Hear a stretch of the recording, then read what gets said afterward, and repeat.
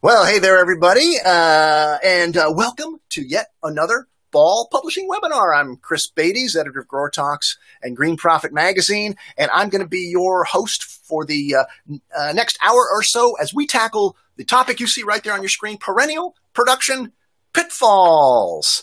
And it's a hot topic, especially judging from the tremendous registration numbers that I've been seeing. So we're probably standing room only right now in the auditorium. So try not to elbow the person next to you there, because it's pretty crowded.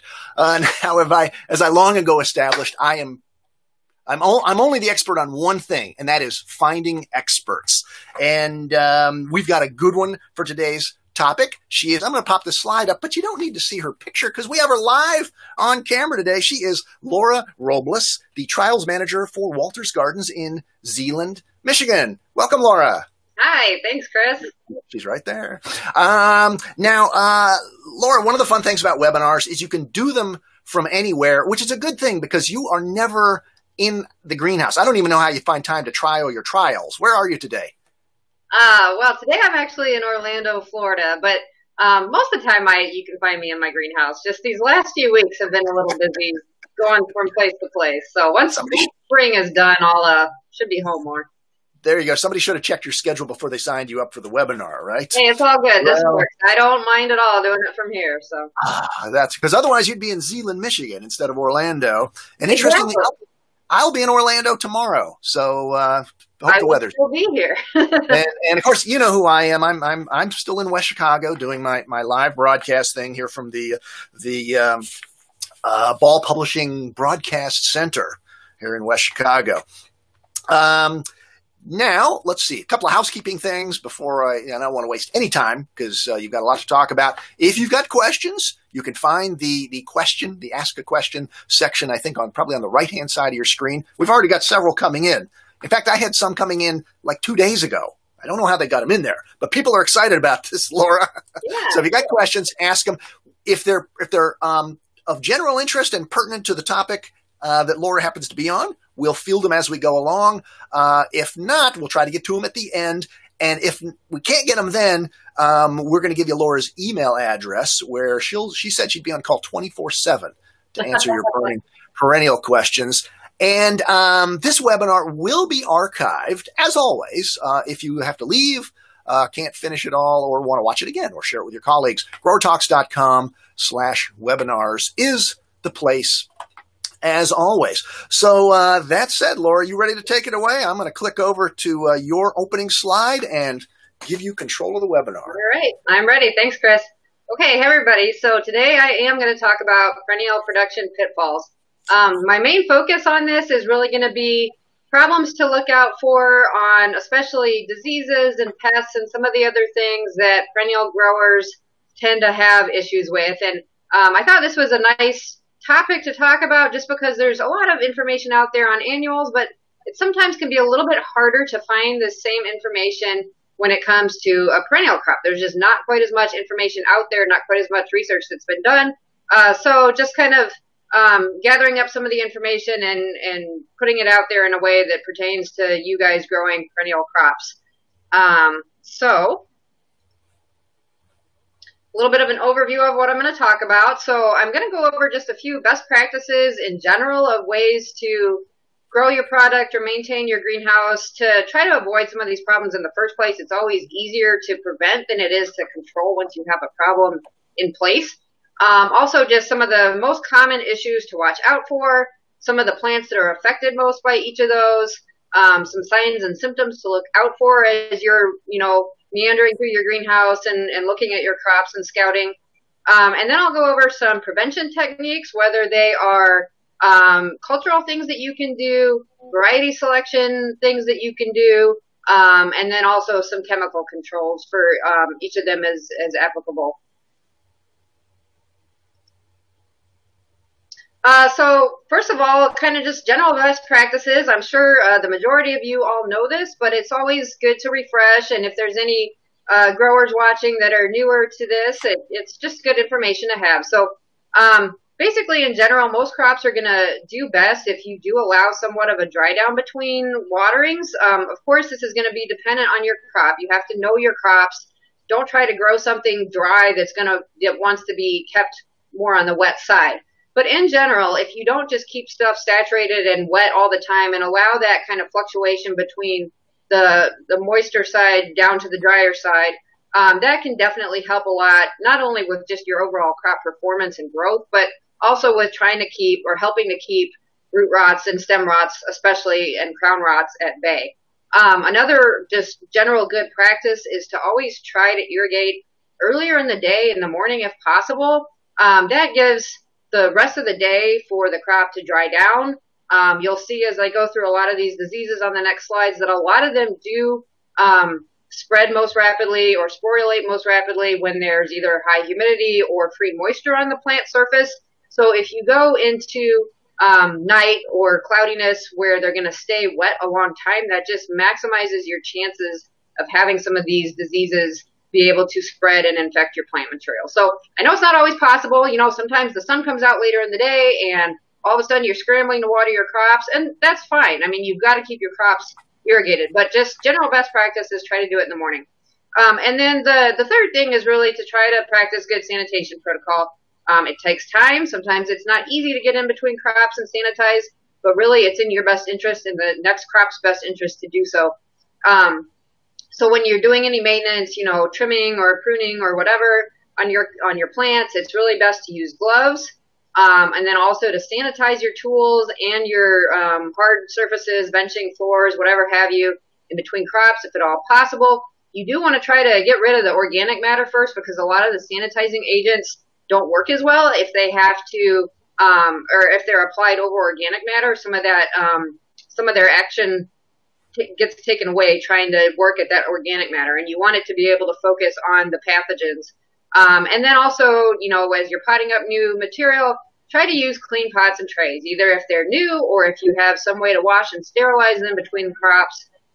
Those are really going to set you in a good place for your next crops. So some of the commonly seen problems that I'm going to talk about, and of course there's more than this that are out there, but these are just some of the most common ones since we do have an hour. Gray mold or botrytis, leaf spots, root crown and stem rots, wilts, blights, mildews, viruses and phytoplasmas, rust, bacterial gall, and then pests and some other issues at the end there. So first of all, gray mold or botrytis blight. So this is obviously a very common pathogen that's seen in greenhouses, not only on perennials, on pretty much everything. It's a fungal pathogen. It's actually caused by Botrytis cinerea and also some other species. You can see a little picture of like a microscopic image of the spores on the side there. So botrytis can be very easy to recognize when it's sporulating, because the spores cause that fuzzy gray mold look that's very easy to recognize and to diagnose. But it's not always so easy. It can also cause brown spotting on the flowers, brown spotting on the foliage. And then, of course, when it is sporulating, it is spread easily by being brushed against by people or animals or machinery or whatever have you. Also with watering, splashing water will spread those spores, and also wind or, you know, air currents if you've got HAF fans running inside your greenhouse area, or vents open, that can all help to spread that pathogen. And it does have a very wide host range. There's really not anything that I at least know of that can't be affected by botrytis. So this is one of those many pathogens that the spores do require high humidity and moisture levels to germinate. So another one where trying to go into the night or into cloudy weather with dry foliage is going to be in your best interest. Botrytis has a pretty wide temperature range where it is active. It's active all the way from about 32 degrees Fahrenheit on up to 80. So even if you're overwintering crops and you're in like a really cold greenhouse, you know, 36 degrees, 38 degrees, whatever, trying to overwinter your crops, botrytis is still going strong in there. So you really have to maintain active scouting for this crop at a wide range of temperatures. Botrytis does have overwintering structures called conidia that do persist in soil and on plant debris. So another reason to clean up after your crops, because if you've had botrytis on a crop and there's leaves or different things that have dropped onto your floor or benching, they could be harboring some of those overwintering structures. And the conidia also allow for survival of the pathogen during times of low moisture.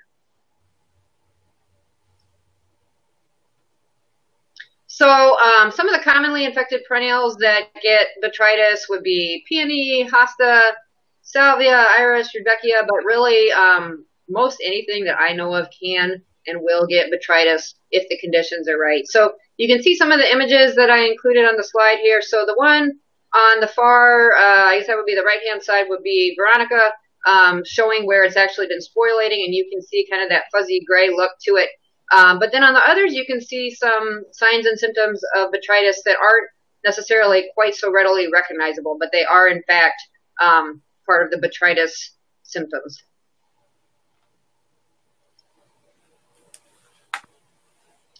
So best ways to prevent this non-chemically would be regular scouting.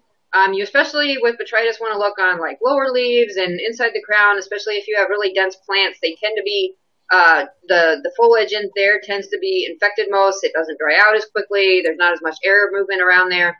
And then it's also important to use preventative sprays if the environment is especially conducive. Good adequate space around plants is going to be beneficial, both in the sense that it is going to allow better air movement, which can help to dry stuff out and help to prevent the spores from germinating in the first place. And then also if you're doing preventative or controlling sprays and you have better space between your plants, you're going to get better spray contact when your spray team goes through or you go through to spray the plant material. And then again, like I've mentioned, a lot of these preventative things are going to kind of be like, I'm going to broken record just because a lot of them are going to be the same for different crops, but it really is important to get that organic matter off so that your sanitizing agents can work and so that your overwintering structures from the various pathogens are cleaned up and removed from your greenhouse or other production areas.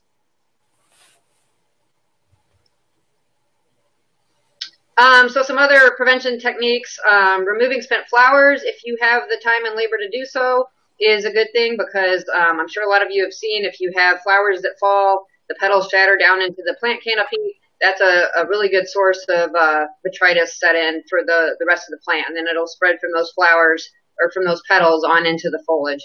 And then there are some things you can do variety selection wise. A lot of plants that have been bred to have or incidentally have thicker, tougher foliage are going to have better resistance to botrytis than thinner foliaged of the same types of plants would. So Heuchera villosa hybrids would be a good example of that. Heuchera villosa's hybrids tend to have just a tougher, thicker structure to the foliage and the stems. They're going to be more resistant than a Heuchera variety that has less villosa background in it. Same thing with hostas. If you have hostas that have been bred or are slug resistant, that they have thicker foliage to resist feeding from slugs and snails, they're also going to be less prone to botrytis infection. Interspecific peonies is another example. So there's several things that you can do to select varieties that will be less prone. And then chemical-wise, there's a number of different chemicals that can be used to prevent and or try to control botrytis. Like I said earlier, it's always easier to prevent than it is to actually control once you have a disease in your crop. But chlorothalonil products, fenhexamide, iprodione, thiophanate methyl, you can read the list here, it goes on. And then at the bottom there, I included calcium sprays. There was some work done a few years ago. Probably a lot of you saw, they were even on like the front cover of some of our trade magazines, showing where some work had been done by Dr. Faust and colleagues and students with using calcium sprays to actually help increase plants' toughness or resistance to botrytis. So the image that I put on there is from some of their work, just showing petunias where the inoculated control, you can see they were just devastated by botrytis on the flowers. The one on the far right there was actually fungicide sprays, and they're definitely better, but they've still got some spotting and issues on the foliage. And then it's a little hard to see on the slide depending on how big they look for you. But the one in the middle there had some calcium sprays, and they really look quite good and quite clean. So just something to think about. it's going to, rates and everything are going to vary. I would look into Dr. Faust's work and or look on your calcium labels to see rates and stuff for different crops. But it's something to think about. That's another method beyond like strictly chemical applications. Okay, next is leaf spots. So leaf spots can be caused by a variety of different pathogens. Septoria, Cercospora, Alternaria, Anthracnose are some of your most common fungal pathogens. And then also bacterial pathogens can cause leaf spotting symptoms such as Pseudomonas and Xanthomonas. So a lot of these different pathogen organisms create similar symptoms. It can be hard to distinguish them by eye. This is where, and with any of these other diseases as well, sending samples into your local, university lab or whatever lab you use is really beneficial to make sure that you're getting the correct diagnosis, because the correct diagnosis, in turn, is going to affect what sprays you can apply to actually have efficacy. If you're spraying the wrong chemicals, you may not get any control whatsoever if they're not ones that are effective against the pathogen that you actually have. So spotting on the foliage, a lot of times there's well-defined margins around the edges of the spotting. All of these pathogens do also overwinter in infected debris. So again, keep your greenhouses clean. So Septoria is one of these that is typically host-specific. So if you have Septoria on certain types of crops, you're not necessarily going to get it spreading to other types of crops if they're not related. So that's always nice, because you don't have something that's just going to infect everything you have unless you're growing them on a crop. Again, this one spreads via water, so it does need that moisture and higher humidity to germinate and spread actively. This one tends to be causing small brown lesions. A lot of times they're either rounded or angular. And a lot of times one of the diagnosing things that can help you say, okay, well, I do have one of these leaf spot organisms, is a lot of times there's like a whitish necrotic center to your spot. So they may look brownish on the edges and have kind of a white or light gray center to them. And then actually on Echinacea and Rudbeckia, Septoria presents itself as purple spotting, or then once it gets worse, they kind of coalesce into larger purple areas. So I know you've all seen this on like Rudbeckia out in the landscape. It's definitely a huge issue with Rudbeckia, both in production and in the landscape. So that purple blotching on Rudbeckia is caused by Septoria. Another one of the fungal leaf spot diseases is Cercospora. So again, this is another one that spreads via water and wind, needs moisture, kind of similar symptoms, purplish, brown or black spotting, a lot of times with that necrotic center. Sometimes you can also get a yellow halo. And then if you get severe infections, they can really cause like overall yellowing and defoliation and poor growth of the plant. Alternaria is another one. Some of these are going to be host specific, but other species actually have a wider host range. And again, spreading via water and air. This one not only overwinters in plant debris, but also can overwinter on seeds. And then another kind of leaf spot organism is Anthracnose. Anthracnose is actually caused by more than one genus of fungal pathogen. Probably the most common one is Coletotrichum. And symptoms are going to include dark spots, sunken lesions. Sometimes they morph together and really almost look like a blight on the foliage. Wind and splashing water again spread this. And again, this is another one that can overwinter both in debris and in seeds. And then you have your bacterial leaf spots. So these are a little bit different. These are caused by bacterial organisms, so they're not going to be controlled by the same chemical methodology that will control your fungal pathogens. And they also tend to look a little bit different. So Pseudomonas tends to be kind of reddish-brown spots. A lot of times these do have that yellow halo too. And then Xanthomonas is usually more of an angular spotting. They're usually limited by the veins of the plants. Sometimes you do get halos with those as well. And your bacterial pathogens tend to prefer warm, wet weather, where a lot of, not all, but a lot of your fungal pathogens tend to prefer cooler, wet weather. So here's just some photos. You can see some of the mainly affected perennials would be like phlox, Rudbeckia, Heuchera, Hetera tends to get bacterial leaf spotting. Hosta tends to be one that can get anthracnose. You can see the dianthus crop there with Alternaria on the foliage, which is one that presents on dianthus as kind of like a reddish purple spotting. So things to look out for on some of those crops. A couple more examples. So here you've got some Phlox paniculata with septoria, and there's your notorious Rudbeckia with the purple spotting and blotching on it. And then your bacterial leaf spotting, so you can see there bacterial leaf spots on Heterohelix, and then also on geraniums. Both of these crops are going to be one of your more susceptible crops to BLS. Prevention techniques, so really these are going to be pretty darn similar to what I talked about before with botrytis, so regular scouting, preventative sprays, adequate spacing and air circulation, and cleaning up your greenhouse.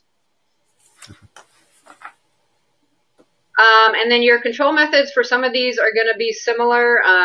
Your chlorothalonil products, azoxystrobin, stuff like that. The main difference, and I think it's on the next slide here. No, it's not. But your bacterial pathogens will not be controlled by these same products. So they will be helped to be prevented or somewhat controlled by things such as cease or agromycin. There's a very different set of chemical products that work against bacteria. Okay, next disease is blights. So blights can be caused by Xanthomonas, Rhizoctonia, and Phytophthora mainly. You can see Xanthomonas is on there again because it can cause bacterial leaf spotting, but then under cooler, wetter conditions, sometimes those leaf spots will start to merge together, take over more surface area of the leaves. The leaves overall become chlorotic, wilty, the plant defoliates.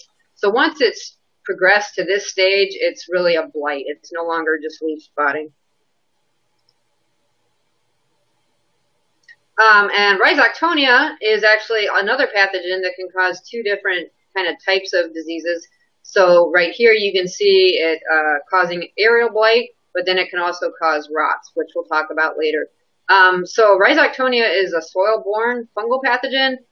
It's going to be naturally occurring in a lot of your outdoor soils, typically not in soilless media. So if you're growing in soilless media, as long as you don't have contamination from somewhere else, if you're growing on the floor, that can be a source of contamination.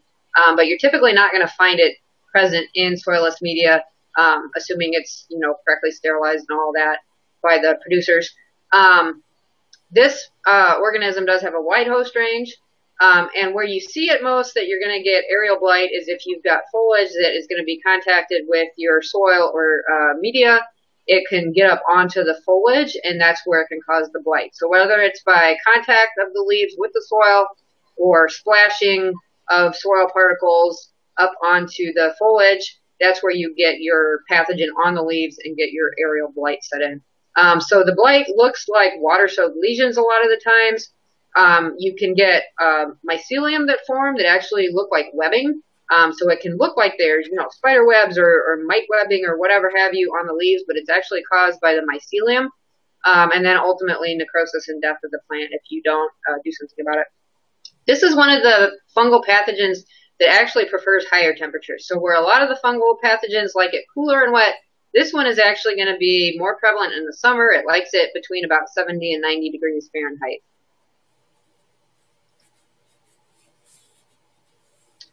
There you see a picture of it on Catharanthus, annual flowering vinca. I couldn't really find any good pictures of it on perennials, but you can kind of see where it tends to, or I'm sorry, this is Phytophthora now.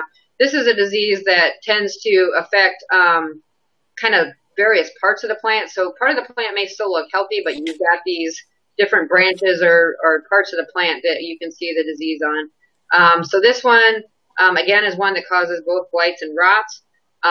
It is not actually a true fungal organism. It's actually a organism that's similar, but in a different kingdom. And this one will cause blackish, brownish stem lesions, stem and foliar death. Like I said, it's a lot of times kind of patchy or only on certain parts of the plant.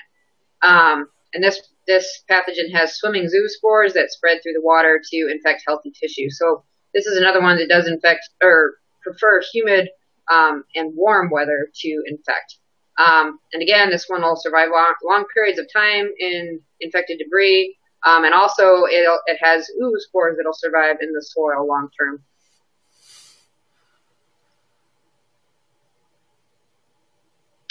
So some of your commonly infected perennials would be English ivy, phlox paniculata. So you can kind of see some of the webbing in the central photo there, and some of the blight or, coalesced lesions on the foliage.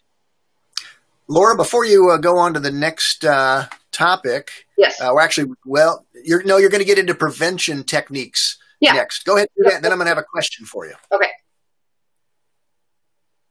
Okay, so I'm not going to go through all these. They're basically the same as what I've covered on the other ones. And then here are some of your chemical prevention methods.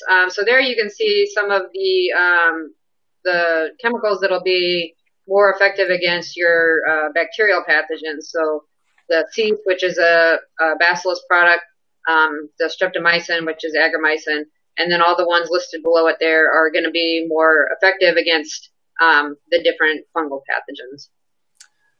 All right. Mary from Minnesota wants to know if you've seen blights or fungal disease issues with prairie dropseed or little blue stem, and wonders if you have any fungal recommendations, preventative recommendations for grass production in general. I have not personally seen any issues on those crops with blights or fungal pathogens in particular, like more so than other grasses. But again, a lot of the same prevention methods that I've been talking about. If you're growing them indoors, make sure you've got some good air movement in your greenhouse. Make sure if you're trimming them back or something to go into overwintering, make sure you're sanitizing your tools. Make sure you're sanitizing your production space between crops. And then you can use any of the not the cease or agromycin, but any of the chemicals listed below here. You could really, if you've been having an issue with it, I would put them into like a rotation as a preventative spray. So when you're spraying, you want to make sure that you're rotating between chemical classes so that you don't get resistance buildup in your pathogen to the chemistries. So just look through the labels and make sure you're rotating them based on the label recommendations. And hopefully those things combined can help to prevent the disease from being too big of a problem for you. All right, very good. Okay, moving along. So mildews is the next kind of class of pathogens we're going to talk about. So there are two different types of mildews that are different from each other. One of these is, of course, powdery mildew. So this is caused by Erysiphe, Phylactinia, Potosphaera are the main species that cause this. And the symptoms, of course, are a white powdery coating if it's been sporulating, also yellowing or discoloration, and leaf distortion can all be signs of powdery mildew. This pathogen is typically host-specific, and this is one that does prefer warm and humid weather. And again, it overwinters in infected debris. Downy mildew is caused by different organisms. So these are actually not true fungi. These are more closely related to algae. But Plasmopara and Peronospora are the two main pathogens that cause downy mildew. And symptoms on these include, or with this pathogen includes yellow or grayish brown spotting, typically on the upper side of the leaves. They're often contained within the veins of the plant. And then whitish or grayish colonies form on the underside of the leaves when the pathogen starts to sporulate. This is another one that's typically host specific, so if you have it on one crop, it doesn't necessarily mean that you can get it on another crop if they're not related.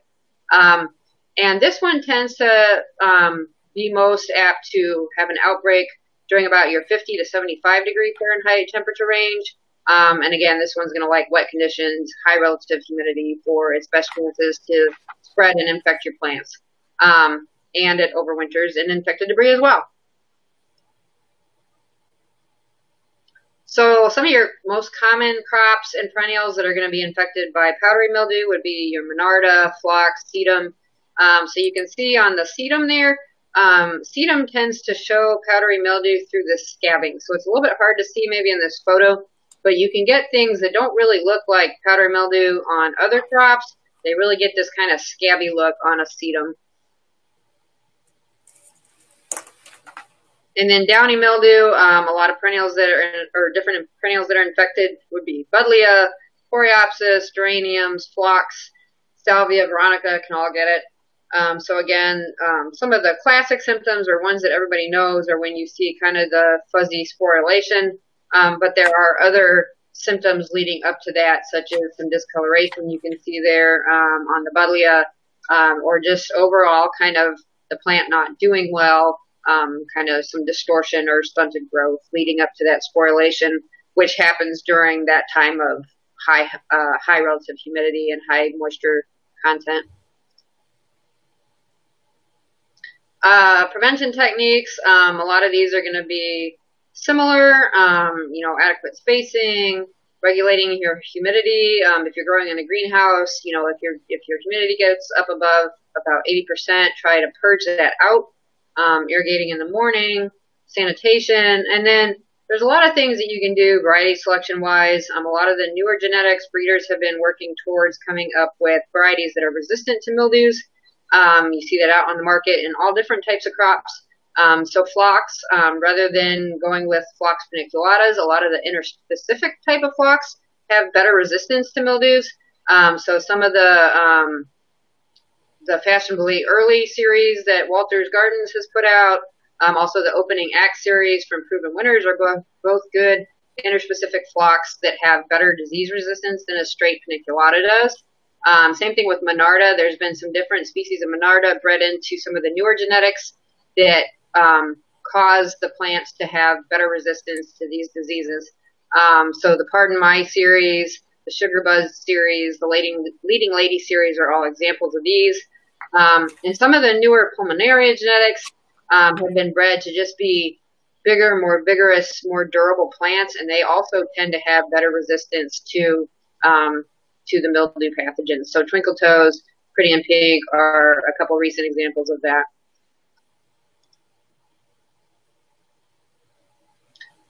And then some chemical prevention and control methods. So your strobilurins will work against both of these.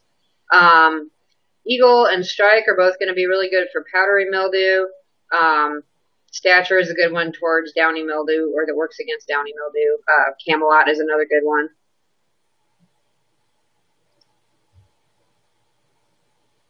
So another type of pathogen is rust. So rust is caused by some different genera, Coccinia, Coleoporium, Formidium, Euromyces are all examples. These can be difficult to diagnose early on. They kind of start out as light-colored spotting on the foliage. Sometimes they can almost look like thrip damage. But then eventually, once the blisters form on the underside of the foliage, that's when you can really tell, oh yeah, I've got rust, because those little blisters or pustules will be rusty colored.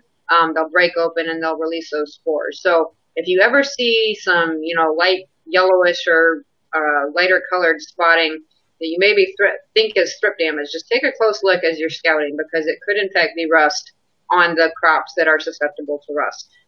So rust is actually a pathogen that is parasitic. It requires its host to live and reproduce.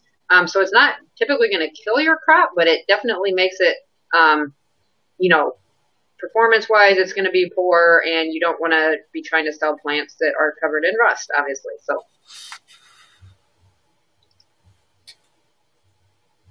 this one is typically host-specific, so there's some main perennial crops that are susceptible to it. It's not, if you've got it on a daylily, it's not necessarily going to infect a hollyhock. They are caused by different organisms. Rusts are mainly spread by wind. When those pustules open and the spores come out, those spores are carried on wind currents or air currents.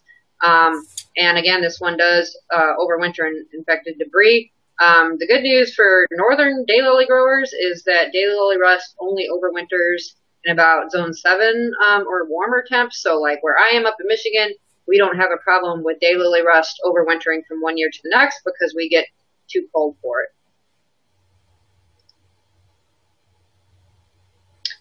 So commonly infected perennials with rust would be your daylilies or hemerocallis. That's definitely one that is going to be varietal. Some varieties are more prone than others. Panicum and some other ornamental grasses tend to be prone to it. Veronica is one to watch out for. Also Nephofia, or red hot poker plant, is one that can get rust. So you can kind of see the variations between just the kind of lighter foliar spotting like you see on the daylily there, up to where you actually see on the right-hand side there, on both panicum and veronica, the actual pustules on the underside of the leaves that are more that rusty orange color.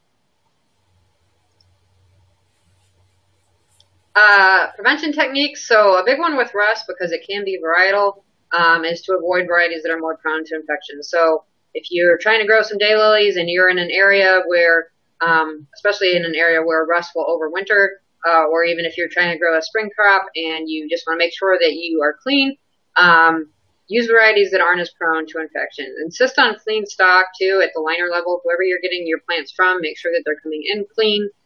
Scout the material as it's coming in and as you're growing the crop itself. Again, maintain adequate spacing, regulate and purge your humidity out. Same types of controls as the other pathogens we've talked about earlier. And then chemical preventions and control methods on rust would be against trobolurins, Eagle, Mural, Orchestra, and Strike are all good effective chemicals against rust. Okay, root, crown, and stem rots. So there's a few different pathogens that will cause your different rot pathogens. Rhizoctonia, Pythium, Phytophthora, Labiopsis, Sclerotinia, Arwinia are some of your main ones. A lot of the first symptoms that you're going to see, depending on the pathogen, are just going to be stunting or yellowing and wilting as you're looking at your crop. And if you pick up and unpot, pull those out of the pots to look at your roots, that's when you're going to see, oh, this is why they look like this, because the roots are not healthy. The roots are brown or mushy, or they're not doing well. And that you see it first maybe on the top of the plant.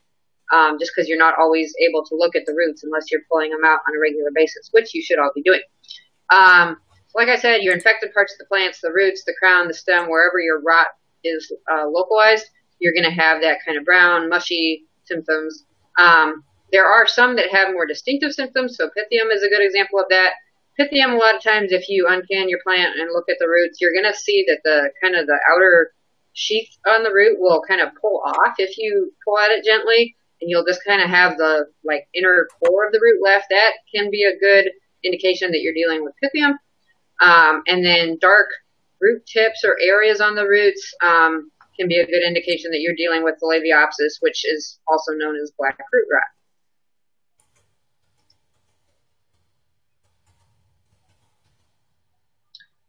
So here we just have some photos. So Rhizoctonia, you can see in the upper left corner there, infecting salvia, Phytophthora root rot on peony. You can see the Labiopsis on some young Tiarella production.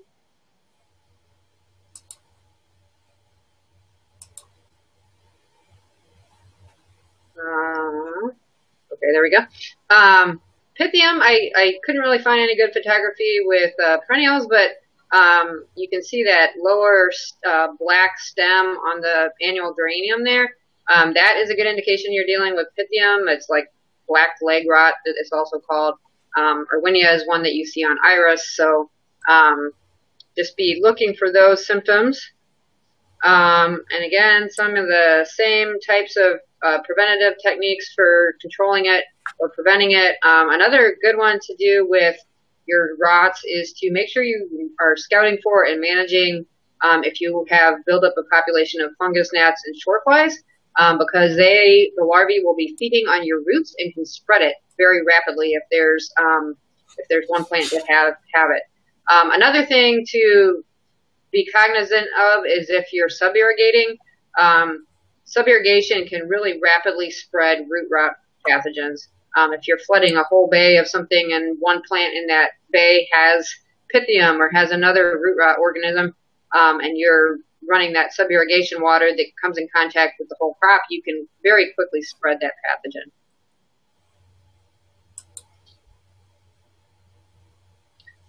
So here's some of the chemicals that are effective against some of these different rots. A lot of these are going to be applied as drenches for controlling that. That way you get good contact with the crown or the roots or the lower stem, the parts of the plant that are infected by the rot, versus some of your foliar pathogen diseases, you're going to spray because that's where the infection is. That's where you're going to have the most contact with the spray. But these, a lot of them you want to actually drench on. So thiophanate methyl is a good one for some of the diseases.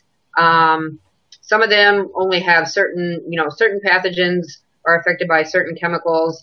Pythium is one also that has had a lot of resistance in past years. So Subdue Max was a great chemical, and some places still is against Pythium, but there's also a lot of places in the country where Pythium or different Pythium strains are now resistant to Subdue Max, and growers have to turn to things like Truban or Terrazol to eradicate that or control it. Okay, wilts. So wilts are caused mainly by Verticillium, Fusarium, Phytophthora, and Pseudomonas.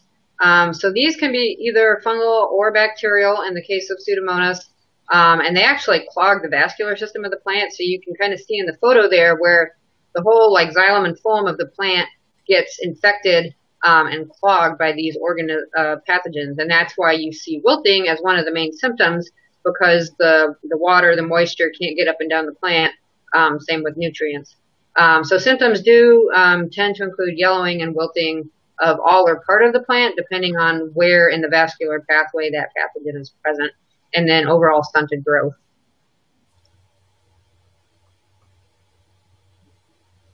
So Fusarium is one that tends to be a little bit more host specific than some of the others.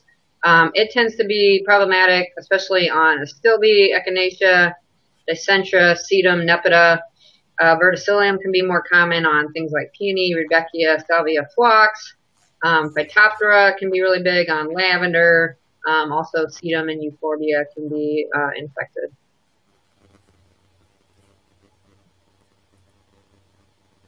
And then some of the chemical prevention. So Fusarium is a pathogen that is notoriously difficult to control. But you can use things like fluoroxanil or azoxystrobin, iprodione to try to help control it. Really, if you have Fusarium in your crop, you need to rogue out any infected plant. And really, this is true for anything. If you have Pythium in a crop and you see certain plants that you know are infected, your best bet is really to get rid of them so that you help prevent the spread to other plants. But also very true with Fusarium. Verticillium is also another one that can be difficult to control. Luckily, this is going to be more common in field production or in the landscape than it will be in actual greenhouse or container production, but it's not unheard of. And there you can see, I'm just going to kind of rush through because I see we've only got a few minutes left before questions, but some of the controls, chemical controls against these diseases. And since this will be archived, you can go back and see these later. So viruses and phytoplasmas. So viruses, there are so many different viruses. There are just a ton of different viruses that can affect plant material. Some of the most common ones would be like Impatiens necrotic spot virus, tobacco mosaic virus, Hopvirus X, which is gaining more knowledge in the industry and in consumers a little bit, but still relatively unknown, I think, among people. Cucumber mosaic virus. So symptoms are really going to depend on which virus you're looking at, but there's a wide range of different viruses that can be indicative of symptoms that can be indicative of viruses, but they can be like plant stunting, yellowing, ring-like spots, mosaic-like patterns on the leaves, leaf deformities, blackening of stems, plant distortion. There's just a lot of different things that you can get depending on the virus pathogen. And then aster yellows is another thing that tends to be lumped in with viruses. It's not actually a virus. It's actually caused by a bacterium-like organism called a phytoplasma, but it causes symptoms that are similar to a virus. Symptoms from aster yellows tend to include virescence, which is like greening of parts of the plant that aren't typically green. So you may have an echinacea with a pink flower, but all of a sudden your flowers don't look pink anymore. They look kind of greenish and kind of off color. And that can be a sign that you have aster yellows. Also, flower deformities are an indicative symptom, and just overall chlorosis and stunting can also be a sign of aster yellows. And as the name suggests, aster yellows is found within the Asteraceae family. So any of your aster type family plants, your Rudbeckias, your Echinacea, your Asters, marigolds, and anything that's in that family can get infected by aster yellows. So like I said, a lot of different viruses, also a lot of different species that are affected, depends on the virus, but you can see some of the symptoms here, leaf curling, spotting, and Hosta virus X can cause what you call ink bleeding, where some of the darker parts of the leaf may appear in parts that are supposed to be lighter. You can also get some funny crinkling in parts of the leaf that are supposed to be smooth. So just oddball symptoms that you need to look out for, and if you're at all suspicious, either send it into a lab, or there are some viruses that can be tested in-house with Agdia strips if you're concerned.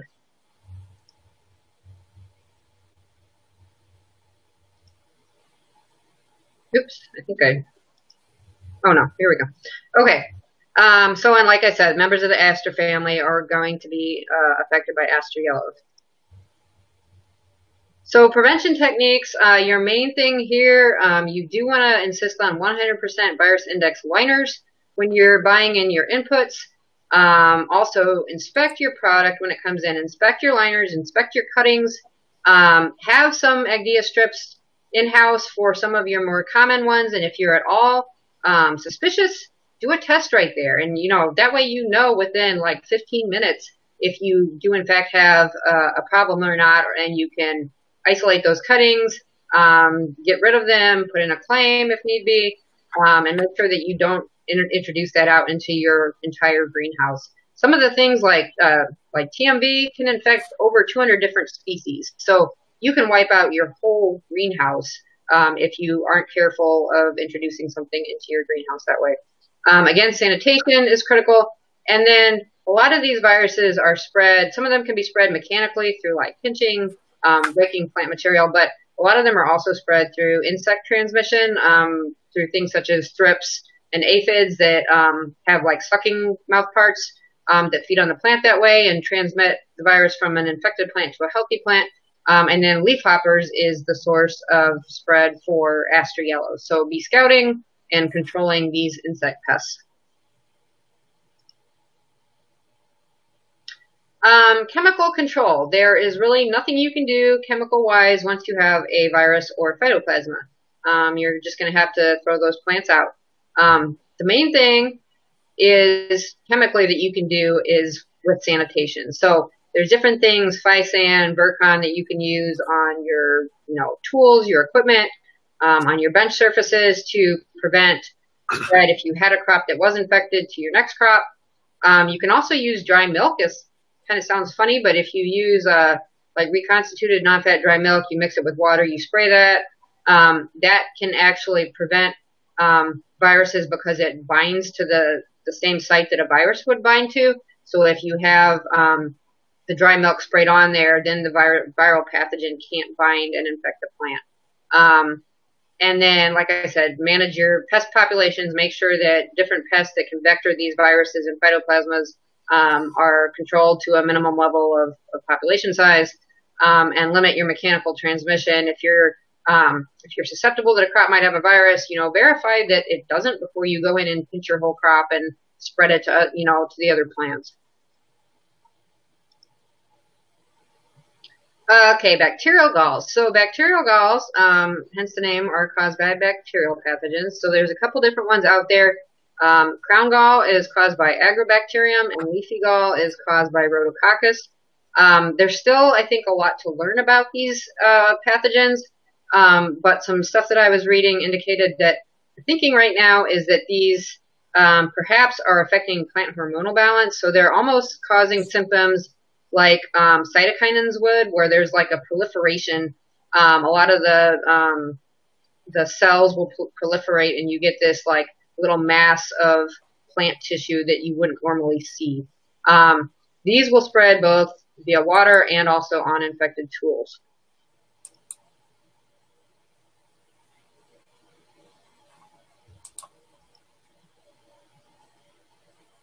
So here you can see, it's a little hard to see on the screen here, I think, but there's actually a fair number of different crops that'll get it. The pictures here are both of leucanthemum.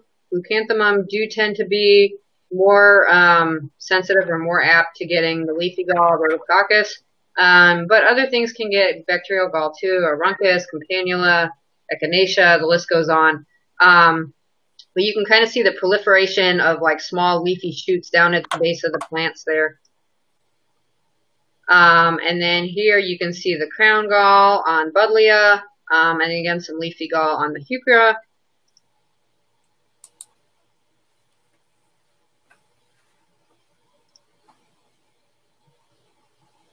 So your main prevention techniques with this are going to be making sure that you inspect your plant material, inspect both at young plant stages and finished stages. Sometimes your young plants will look nice and healthy, and you think you're good, and then all of a sudden later you come in and you look at your finished crop or you're about ready to ship, and all of a sudden you can see it. So it can come up at all different stages of production.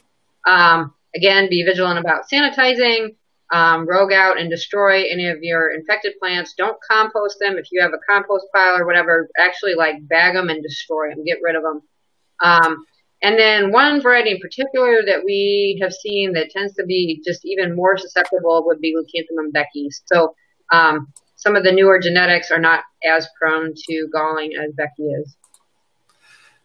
Laura, while you're there, you mentioned sanitation, and I've noticed 3 or 4 or 5 questions come in just near the end here, all related to sanitation. Okay. Hard surfaces, tools, between crops. You mentioned clean grow. Mm-hmm.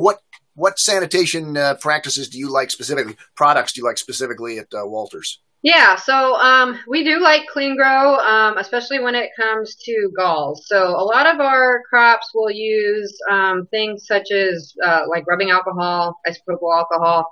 If we're switching between varieties, we always make sure that we sanitize. Like we don't necessarily sanitize between every single plant, but if you're trimming or doing something on a block of one variety and you switch varieties, all of our workers are supposed to spray their tools down with alcohol. But when it comes to galls, we do recommend clean grow. We recommend actually a soak of like knives or cutters or other material tools that you're using. I think it's like a 10-minute soak. You could read the label to get exact recommendations. And then we will also spray down for bench surfaces. So yeah, those are kind of the main 2 that we would use for like galls and fungal pathogens. Okay, thanks.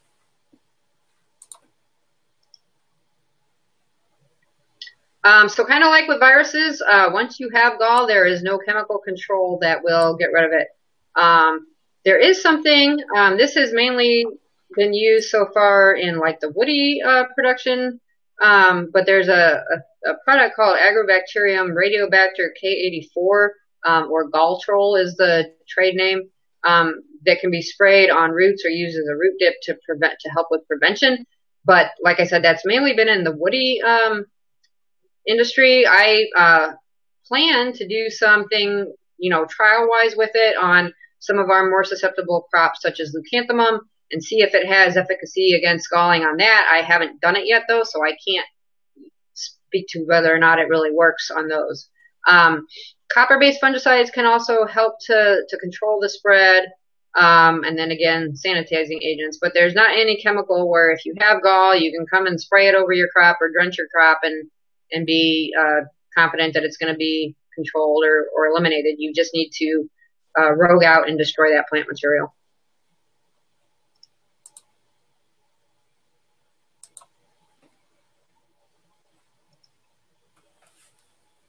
Okay, I think we're getting to the end here. So insects and other pests. So a lot of different pests that can be problematic in production. I'm sure you've all seen and dealt with a lot of these: aphids, fungus gnat and shortfly, Japanese beetle, thrips, whitefly, the list goes on and on. Some shots of damage and infection or egg laying and different things here. So some things are more easily recognizable than others. We all probably know how to recognize spider mites. You can see the mites crawling, you can see the webbing, but you can see the photo here of the leucanthemum with broad mites. And broad mites can be a little bit more tricky to diagnose. A lot of times you can't see them but you see like distortion of the plant, that you're not sure what's going on. On certain varieties, that can be an indication of broad mite damage. The central picture there shows some leafhopper damage. Leafhoppers love to get on salvia, perennial salvia. So if you ever see, and again, it's a little bit hard to see in this photo here, at least on my side of the monitor, but it almost looks kind of like mite damage, but not. And then if you turn those leaves over, you'll see lots of little leafhoppers. So, and then of course, whitefly eggs and such to look for. Some more symptoms. Mite damage on the geranium there, four-line plant bug feeding damage on various things. They like leucanthemum, especially if you have greenhouses that are open or open production, you can have issues with those and Japanese beetles and other pests that are more thought of as kind of outdoor pests. And then the middle picture on the bottom there is actually aphid damage on Veronica. That was one that Paul Pilon put into his email blast a week or so ago. For, what do you think is going on with this plant? But that can actually be a symptom of aphids if you have that kind of curling and gnarly look to leaves that would normally be more smooth or flat. Pest prevention techniques, so regular scouting. Make sure you've got somebody or you yourself are out there scouting regularly. You can use sticky cards and sticky tape to not only help trap some of those guys, but also you can go and then look at your sticky cards or sticky tape and see what you're catching. So you can see the one photo there, there's not just cards. You can get like large strips that you hang between posts in your greenhouse. Or I've seen people hang large strips like that from booms and run the booms back and forth across your crop. Also preventative sprays. A lot of people use biologicals. We use biologicals at Walters. So you can see the other picture there, or it's actually shown in both pictures. There's little sachets. And then crops that we know tend to be susceptible to certain things, we'll put out these little sachets that house little populations of mites that are predatory and will feed on thrip larvae or whatever different, some of them control thrips, some of them control other organisms. And then also make sure that you're looking at your plant material when you get it in, whether you're getting in cuttings or liners or pre-finished material or bulbs or whatever you're growing. Look at it when it comes in and make sure that you don't see any indication of disease pathogens or insect pests. I'm not going to run all through these just because we're at like 3 minutes to the hour, it looks like, but here's some different controls for some of the different pest organisms. You can look at all these later once it's archived. And then other pitfalls just quickly. So some things can confuse growers. They can, look like pathogens, but maybe they're really nutrient deficiencies or phytotoxicity from chemical sprays. Or just environmental conditions. Maybe your pH is off. Maybe you've got poor drainage and you're getting yellowing on your plants, or you've got temperature extremes can cause weird things to happen in plants. So just things to be aware of. Again, I'm not going to go through all these one by one, but just know that, maybe it's a disease, maybe it's an insect or other pest, but maybe it's actually something cultural that you need to keep in mind as you're seeing funny things come up on your crops. Again, just inspect your incoming plant material for abnormalities. Make sure that when you're applying fertilizers, herbicides, pesticides, make sure that you're following the label recommendations. And then also make sure that you're managing your moisture. Don't overwater, don't underwater. Just try to maintain a healthy balance there. And again, there's not really anything chemically you can do for these. It's more just cultural awareness and making sure that you're growing your crops to the standard that they need to be grown to. Of course, there are things you can do chemically to adjust your pH and nutrition. So prevention is best. Make sure you're scouting. Make sure you're cleaning your environment. Monitor and maintain good levels of moisture and humidity, and spray preventatively or put out biological controls. Thank you very much. Any questions? Any questions? There's 100 questions. And I apologize for leaving my chair twice. My office light goes off automatically if I sit too still. I noticed that. I'm very active, so times, it left me in the dark there. Let's go through a few of them here. Okay. I know people are waiting patiently. Carol actually, this one came in before we even started. You were going to type an answer, and then we ran out of time. Yeah. She says her Brunera leaves look necrotic in pots by summer. Any hints to keeping the foliage looking healthy? I actually do have a hint for that. So that is something that Brunera has been known to do, both in pots and in the landscape. A lot of times by later in the season, it'll start to look necrotic and just kind of bad. And the thing I would recommend there would be actually to use some of the newer genetics that are out or coming out on the market. We at Walter's Gardens Proven Winners have actually got 2 new varieties. We're going to be showing them at Cast here in, a couple weeks. And they will be available to purchase starting this coming summer after July 1 from us at Walter's, also from some other places that provide Proven Winners perennials. And those are both varieties. The names on them are Queen of Hearts and Jack of Diamonds, and they're both varieties that have better resistance to anthracnose and bacterial leaf spot, which are the main reasons you're getting that necrosis later in the summer. And these are also just overall nice varieties, really large leaf. But those are 2 varieties that should have a lot better resistance to that than some of your older varieties, such as Jack Frost. Or other things such as that. So that would be my recommendation on Brunera, would be to change your varieties. All right. How's your experience with hellebores, Laura? I have some hellebore experience. We do a lot of hellebore production at Walter's Gardens. Good. We've got 2 different people asking. First, James wants to know, why the heck are they, he didn't say that, I'm just, using play on words, are they so hard to grow and overwinter? Okay, well, I think the main reason that people think hellebores are hard to grow or hard to overwinter is because not everybody necessarily understands the life cycle or growing cycle of a hellebore. So hellebores have a very different growing cycle than most of your perennials do, where most of your perennials, are going to be dormant over the winter, become active in the spring, be growing actively through the summer. Hellebores are actually really active in the spring and again in the fall. And then they actually go dormant in the summer. They just have a very different type of life cycle. They're also evergreen. So you really have to watch your moisture control on hellebores in the summer especially. Don't overwater them. They're not actively growing. And even though they have evergreen foliage in the winter, they're not necessarily actively growing during that time either. The active growth times, like I said, are going to be kind of in the spring and in the fall. Another tip, and this isn't necessarily for overwintering, but for oversummering, I guess you could call it, would be to try to maintain a cooler root zone. So one thing that we advocate is in the summertime, push those pots up pot tight, and that way the foliage canopy helps to cover the root zone and keep that cooler. So that can help with your oversummering, if you will. Overwintering, you can kind of do the same thing, push those pots up pot tight, and just maintain or monitor your moisture so that you're not overwatering, because that can be one of your biggest problems with overwintering hellebores, is that people think since they've got the foliage up, we need to keep watering, and then you end up rotting out your plants, basically. So Gary wants to know if you've got any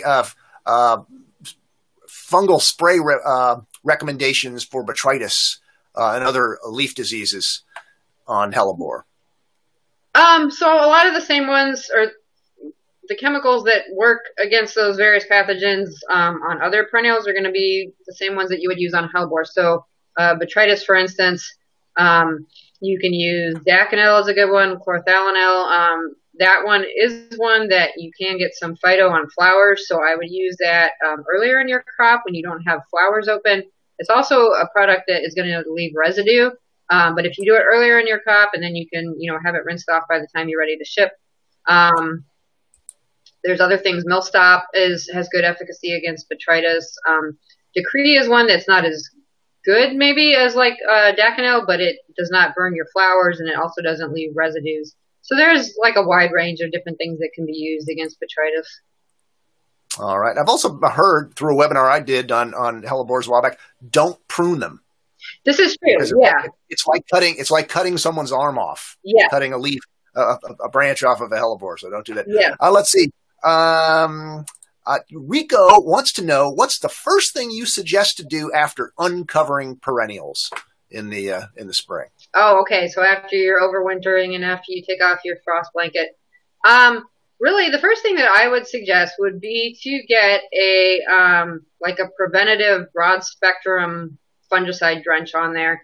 A lot of times it's a good idea to put one of those on like when you're almost about to go into overwintering. So don't put it on and then like put your frost blanket right on top of it. But, a few weeks before you're set to go into overwintering, apply a broad spectrum fungal preventative drench. And then once you uncover in the spring, that would be the first thing I would do again, because the residual isn't going to last all winter long. So now that you're uncovered and ready to start growing again, get another drench on there that'll help cover a wide range of issues. There you go. Julie wants to know, this is interesting. Do you find the age of perennials makes them more or less susceptible to some diseases? She says she's especially thinking about Rudbeckia and Echinacea. Yeah, of course, you want to grow them and sell them, so you want to get them all out young. But I guess if you're overwintering or you have them around for a few years or have them in a garden, that would change things. Yeah, definitely. I do see, and it's going to depend on the pathogens. Some pathogens tend to be more likely to affect younger plants when the tissue is kind of young and fresh and not as tough. Other pathogens, you might not see them early on, and then, as the plants get older, you do see more. So, to me, I've seen with like Rudbeckia and Echinacea, as that foliage gets a little bit older is when you start to see more issues on that. But other things, I think Botrytis especially tends to be one that likes to get in on young tissue if it can, but it'll affect old tissue as well. So it really is pathogen dependent. It's also somewhat variety dependent or genus dependent, species dependent. All right. Barry wants to know, how do you control the green fungus that you get on top of the potting media in your pots? That's a good question. That I think is every grower's question these days. So the green fungus, or it's actually like an algae or moss type that you usually see on the soil surface. Your best bet there is going to be moisture management. So a lot of times if you've got that on your soil surface, it is a good indication that the plants are getting overwatered or staying wet too long. So I would suggest, increased ventilation or air movement through HAF fans, trying to minimize your watering, only water when it's necessary. Make sure you're watering, like I said, with preventing pathogens. It can also help to prevent that moss or algae buildup if you water in the morning and give the soil surface more of a chance to dry out. Depending on what you're seeing green-wise on the surface, another issue can be liverwort, especially some of your longer-term crops. You can develop liverwort in those. Liverwort, it can be very difficult to control, but there's actually, if you apply rice hulls to the surface of the pot, that can minimize light penetration to the liverwort, and so it can help to reduce liverwort growth and spread in your containers. All right. We'll get to another question about that in a second. Two folks, Monica and Jared, are both having problem with weevil on heuchera. Monica specifically vine weevil. Oh, boy. Larvae. Okay. Well, I have never dealt with weevil on heuchera. So maybe that would be a good one if you could pass that along to me, Chris, and I will look into that and get back to Monica and others who have that same question. All right. And then I think we're going to make this the last question. Dennis wants to know, what suggestions do you recommend for top dressing perennials to battle weeds? And I've done whole webinars on weeds in nurseries. So you can go back through our archives for that too. But what do you say, Laura? I would actually suggest rice hulls there too. We do that at Walter's Gardens, again, in some of our longer term crops, where you've got things that are together and growing, and it's hard to get in there and weed them. We will apply a layer of rice hulls to the top of the pot, and again, that minimizes light penetration down there. The weeds just can't grow as well. So that would be my main suggestion there, and it's going to be safer than trying to do like a pre-emergent or something. All right, and I'll do a little ball publishing promotion, because you had mentioned Paul Pilon's newsletter. Yeah. Perennial, what's it called? Perennial Pulse. Thank you. Corey wants to know, how do I get that? Well, if you go to GrowerTalks.com and click the little link thing, and you'll see one for webinars not webinars, that's what we're doing now, newsletters. And there's 9 different newsletters, and one of them is Paul Pilon's Perennial Pulse newsletter. You can just click on that, sign up. Great information on perennial production every 2 weeks. He really is an expert. Well, we couldn't get to all. We tried to get a good sampling of the different questions, but if you have more or yours didn't get answered, and I apologize for that slide coming out funny, you can email Laura at lsr@waltersgardens.com. And she's on the road. She said she probably can't get to them all right away, but she will do her darndest to answer everybody's questions. And if you have questions about things specifically from this webinar that you missed, it went by a little faster at the end because it's just so much good information. It is going to be archived probably within the half hour or an hour after we wrap things up and I hit the stop button. You just go to the same place you signed up, GrowerTalks.com/webinars, and you can watch it over and over and over again. And a little bit more self-promotion. I've got 2 more webinars coming up in the next few weeks. One called Making the Better Mix, Wood Fiber Research and the Benefits of Adding Hydrofiber. That's Thursday, March 14th. And then What Makes a Growing Container Automation Friendly? That should be really interesting too. And that's Thursday, April 18th. So, Laura, you did a great job. Tremendous good information. I hope everybody came away with something that'll help them with their crops this spring.